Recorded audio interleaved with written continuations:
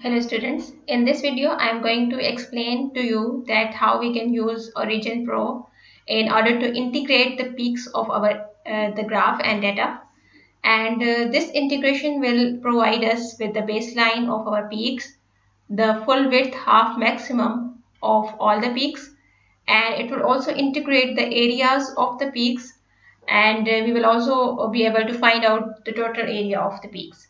So let's start it. Suppose we have x and y axis of our data. Here I have some data of current and the voltage, and I have assigned x values and the y values. So the first thing will be that I will select the data and plot a simple graph, xy graph on origin. So this is the graph, and you can further edit it to format it properly, to increase the width of lines and the data. You can do it, arrange it as you like. In order to do the integration of the peaks, I will have to go to analysis, and here we have this option of peaks and baseline.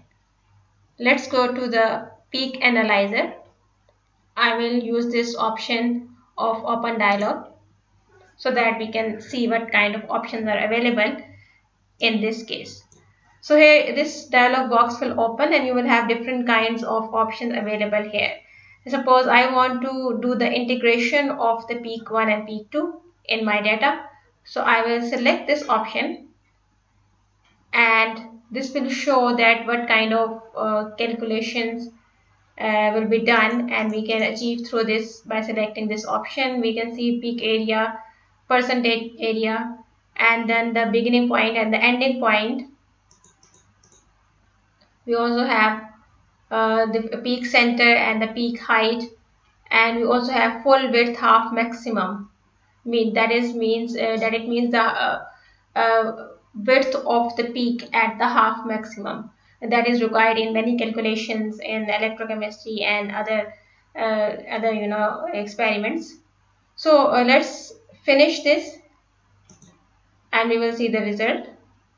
So you can see here they have it has done the baseline of the peaks, peak 1 and peak 2, and this is the origin of the peak center for the P2 peaks, peak 1 and peak 2.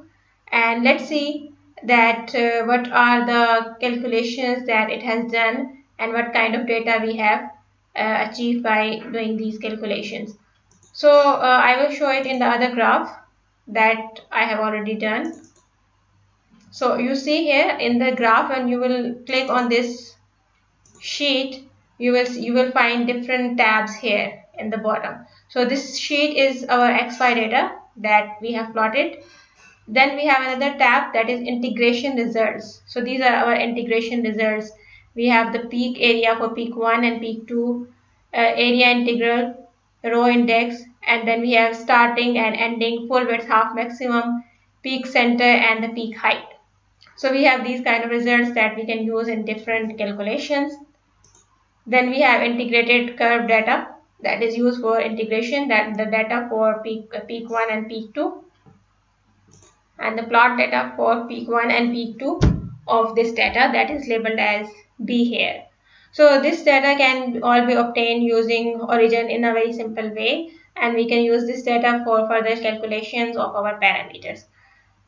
So this is how we can find out the integral of our peaks of our data, and we can plot it in this way. Thank you.